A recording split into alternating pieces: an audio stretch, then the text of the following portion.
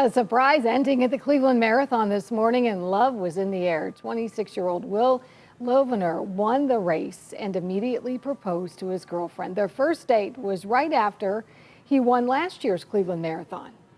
I had no idea. I just knew that we were coming out for a race, and I had all my faith in him, and I'm shocked, but I'm so excited. So proud of him and all the work he's put into this, and he made this day so special for both of us. It was incredible. It was one of the best miles of my life. I was just so excited. Loevner was among over 10,000 runners taking part in the marathon this weekend.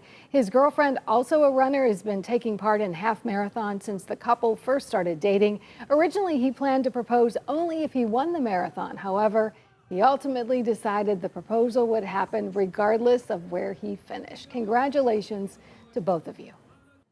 Well,